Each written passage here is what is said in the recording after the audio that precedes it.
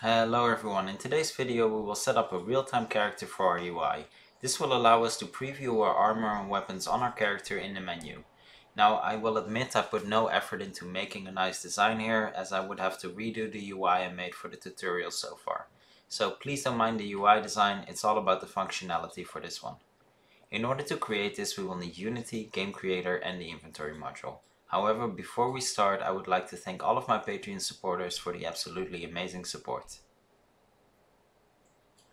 Now, in order to set this scene up, we need two things. So we need a player, you need a UI, and well, three things.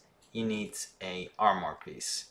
Now, I didn't create any new ones, that's not the point of this tutorial, so I just copied over the armor you can find in the UI example, inventory example scene. So just copy that one over and that's it, just so we have something to work with and demonstrate how this works. Now we're going to start off by adding a empty to our player. We'll call this UI camera, and this will have a camera, and well, let's start off with the camera actually. So we need to position this so that it faces our player. There we go. And yeah, it's about right. We have our full player.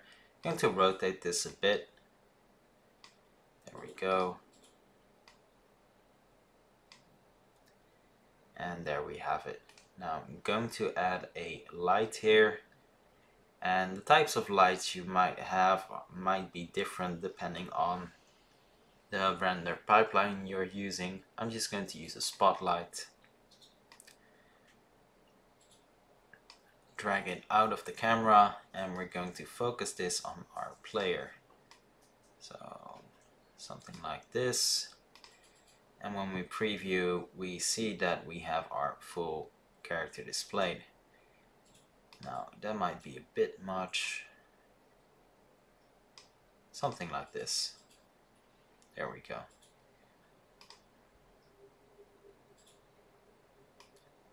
I'm going to change the intensity just a tiny bit. Let's make it half, or about half. And again, these values will be different depending on the render pipeline you're using, so keep that in mind, but something like this will work. Now what we're going to do next is we're going to go to our interface, user interface, and yeah, it depends on what you're using. I'm just using the default one I use for my tutorial so far, and it's not about design here, it's about functionality. Obviously it should be placed somewhere else than where I put it in the intro, but I'd have to reorganize all of this and I'm not going to do that right now. So in our pause menu, I'm going to add it to just my inventory. Again, you can add it wherever you want in your user interface, doesn't really matter. And I'm going to add a raw image. Now this will display the character, so I'm just going to drag it here, there we go, and call it display character. Perfect. And next up, well, let's remove these. Next up, in a folder of your choosing, we are going to add a render texture. So render texture. I'm going to call this display character as well. Again, name doesn't really matter, it doesn't even have to be the same. It's just so we have something we can find. I'm not sure why there are two. Might have left it there. So here we have our raw image, and I'm going to add our render texture here on top of it. There we go. Now with our camera, we're going to do the same. So camera, and we're going to add our render texture to this as well. And there we have our character already. So that's pretty cool. It's already in our UI, it's real time, so that's really good. But obviously things aren't all that easy, so there's a couple of things we'll need to change. Now, camera has different options depending on the render pipeline you're using, but color will always be there, and that's what we need to do as well. So black is definitely what I'd recommend using if you're using the built-in render pipeline, and then you can literally even set the alpha to transparency and the background will be transparent, which is really cool. Unfortunately, for the unlucky few that use HDRP, things are not as easy. When are they ever? So I'm going to just keep it gray for now. There we go. Now you will see that we still see our terrain, and that's something we don't want to see. So we will do some filtering options. Now the way we approach this is with the culling mask. So right now I'm going to set everything to nothing, and well, we'll see nothing. So really straightforward, as the name suggests. Now we're going to go to our player, and we need to make sure that the player character component, so that actually displays the model, has a layer selected. So I'm going to use player here because it's fitting, and I'm going to make sure that my terrain, so the one we see below, is actually called terrain. Now if you're using the terrain creator tool from Unity, it will do this by default. If you don't, then make a layer if you don't have it and set it to terrain. Now the armor that automatically equips will be marked as default, so make sure that if there are things you don't want to see, that they have their own layers instead of using default. It's easier then to figure out how to change the armor. Now let's go back to our 2D view, and on our camera we are going to change culling mask to player and to, where is it? Default, there we go. So default and player are tagged. Now as you can see, lighting is something you need to work with a bit just to make sure it works right for you. And if you are lucky enough that you are not using HDRP or URP, you can completely make the background transparent. For some reason, even though it's in here, it doesn't seem to do anything at all for HDRP. So hopefully they'll add that option soon, because it honestly annoys me. So yeah, there we go. Character is displayed.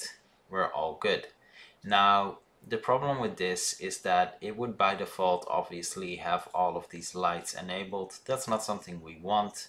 So what we're going to do here is we're going to disable our UI camera here, and we are going to go to the trigger that allows us to open up the menu. So whatever trigger and button you have. So for me it's on the user interface. When I press escape, it opens up the pause menu and disables the player UI. Now I'm going to add some things here.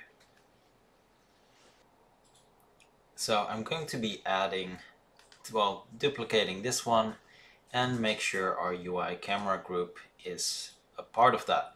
So this by default is disabled, and it will be enabled once we press this button. Now if I'm going to hit play, you will see it works, but you also see the limitations. So let's give this a go.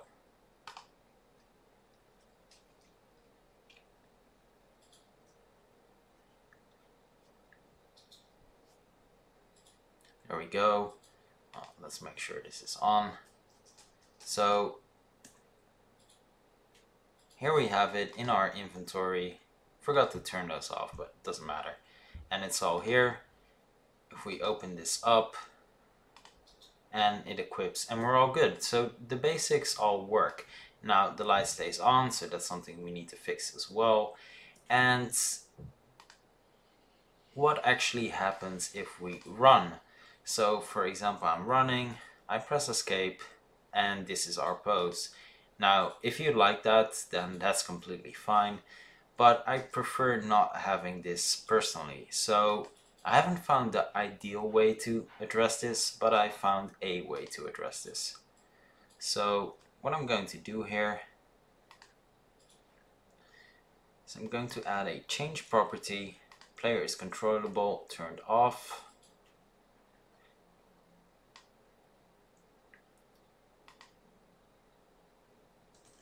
Going to look for state. Going to add a reset state, and I'm going to add a small weight of 0.1, and we're going to put that above change timescale.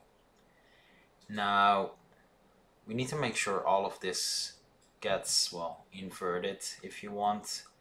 So let's copy this over, and in our pause menu, let's go to our resume button.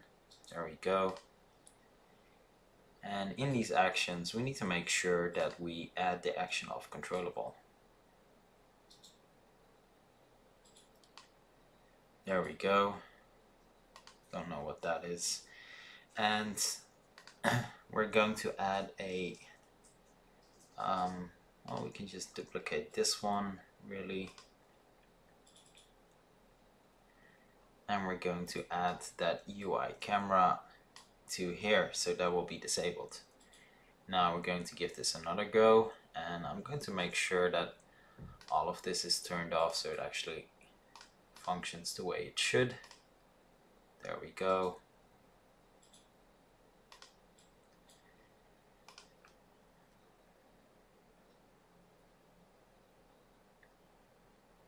So no light in our face. Let's pick up that armor, and yeah, let's actually run first. So, well, that didn't work. I forgot to turn it on the proper way, so where's resume? And controllable needs to be on, of course.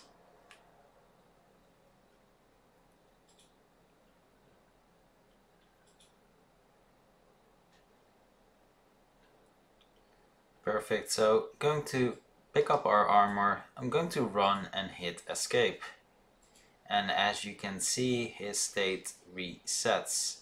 So now when we go to inventory, we have him in the reset state. We can equip our armor, and yeah, perfect. So that's it really. That's all you need to do. So really simple, but really cool. I personally really like having something like this in my inventory UI. So hope you enjoyed this video. If you did, please hit like and subscribe, and I will see you next time.